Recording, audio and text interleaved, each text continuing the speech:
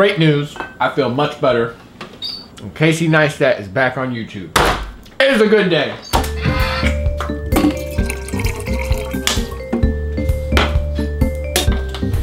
My cousin moved to Spain, and apparently she was getting rid of this, and my mother bought it at my grandma's garage sale or something.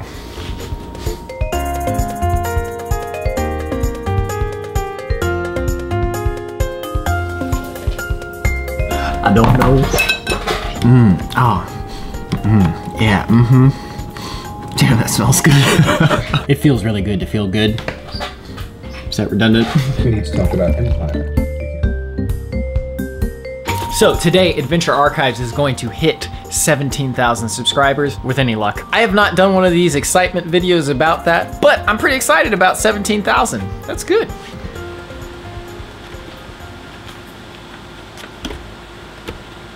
So I'm not sure if you guys have been able to tell, but I've been spending a lot more time in the sun, and that's because I spend so much time indoors that I feel like a vampire.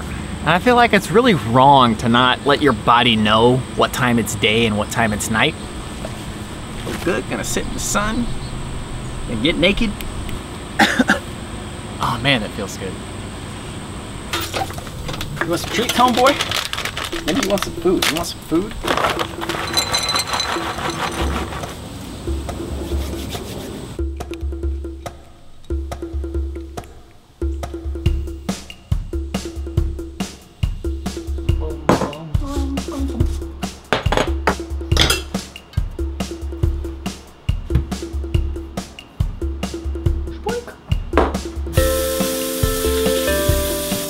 I will now be watching Dustin Wright's first YouTube video. If I remember, I will link it. Otherwise, Dustin, please post a comment and post your video. All right, we've hit the trail, taking the west. All right, Dustin, excellent work on your first video. Some very beautiful shots in there. If you guys would like, check out that video. But it made me think that I still have not done a video showing you exactly what I shoot with. So I'm gonna do a rundown and I'm gonna show you why right now. First up is the camera. This is the Sony a7S Mark II. The main reason that I have this camera, it can shoot video in the dark and still have a really clean image. So right now I'm shooting with two different cameras, and notice how much cleaner the a7S is. It's just a much better looking picture in the dark. The next great thing about this camera is that it shoots at 4K resolution. For those of you who don't know, the traditional HD resolution is 1920 by 1080 pixels. 4K is double that, which is 3840 by 2160. So what does that look like? If you're watching on your computer, you might be able to tell the difference, but this is 4K and this is traditional HD 1080p. Obviously this does not look as good, so let's go back to 4K. So next up, very underrated thing, but very important, is what microphone do I use? I use the Rode VideoMic Pro, which is this small microphone that you put on top of the camera. And if you want to know the exact settings that I use for the Sony camera, you put it on 0 dB on the mic, and you set your camera to 11 dB. And if you're curious on what picture profile I use Picture Profile 2, just because I like the way it looks. So this is what it looks like with no picture profile, and this is what it looks like on Picture Profile 2. And I have two different lenses for the camera. The first one that I use most often is the 16 to 35 millimeter f4 lens. So for those of you who don't know anything about cameras, the first number, 16 to 35, refers to how far it zooms in. Right now we're at 16 millimeters. If I zoom in, this is 35 millimeters, so the higher the number, the closer it's zoomed in. The second number I will explain with the next lens, which is the 55 millimeter f1.8. This lens is much more zoomed in. The 1.8 number, what that refers to is how big the aperture is. And what aperture controls is how much light gets into the camera. But what it also controls is how blurry the background is. So you notice how the background is nice and blurry behind me?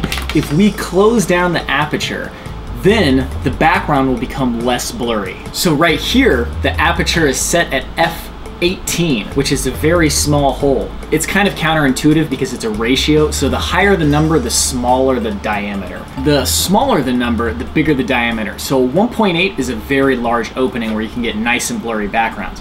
Right now we have it to a very small diameter, so the background is not blurry. And so the reason that I have the 16 to 35 is so that I can do shots like this. The camera is right in my face, but you can still see everything. And the reason I have this lens is because it's one of the best looking lenses and produces very cinematic shots. Those two together are usually all I need. I would like to have a telephoto lens where I could zoom in more, but I'll get one of those eventually. Okay, so next up are batteries. I carry a blue pouch for unused fresh batteries. And I carry a red pouch for used batteries. So whenever we're on a trip, this bag gradually gets empty, this bag gradually gets filled. This is a new addition I just caught. It's called a hood eyes, but it is a hood to put over the viewfinder, like that. So when you're outside shooting in the sun, you can press it right up to your eye, and it blocks out all the sun so that you can look at what you're actually filming. I also have a second camera, and it's really helpful for things like interviews, where if you're doing a shot like this, you can cut away, and it makes it easier to edit, because if you have mistakes, you can cut to the other camera and it looks much more natural than just doing a jump cut. And instead, you can cut from one camera to the other. So my secondary camera is the Sony a6300 with the 16 to 35 millimeter lens. Now, there's three things that make this camera really great. The first one is the size. Look at how small this camera is. The second one is the incredible picture quality. It shoots at 4K also, and it actually has a better image than the A7S, which I'm shooting with right now, if you have enough light. But the third thing, and probably the killer app of this camera, is that it has incredibly quick autofocus and very accurate.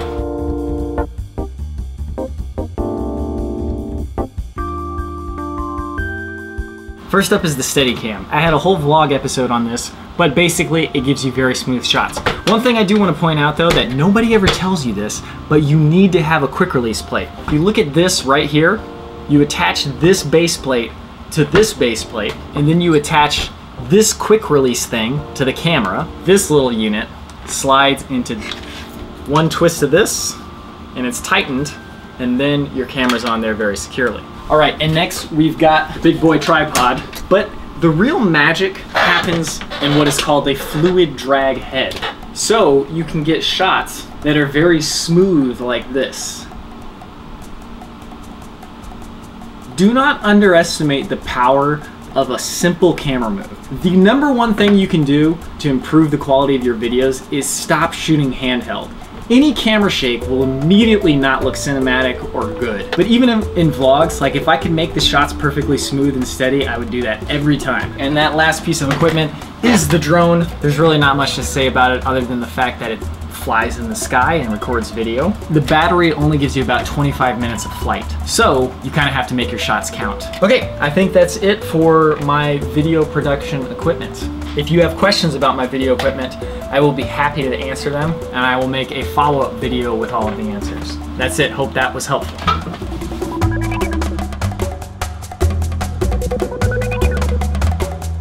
The Allegheny public release is out. So if you have not watched that yet, stop watching this dumb video and go watch that instead. My mother is using this meat slicer to make the jerky. In the past, we've done this with a knife and just by hand, but this makes it much easier. So what spices do you put in there? Cumin, fish sauce, oregano, onion powder, garlic powder.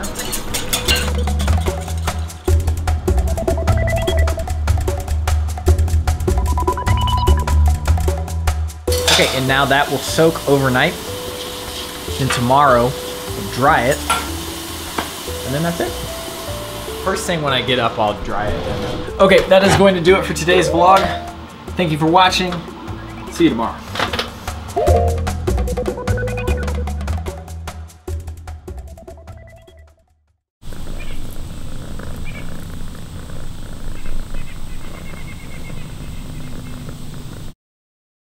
I think I'll read Game of Thrones, maybe play on my phone. Haven't decided which yet.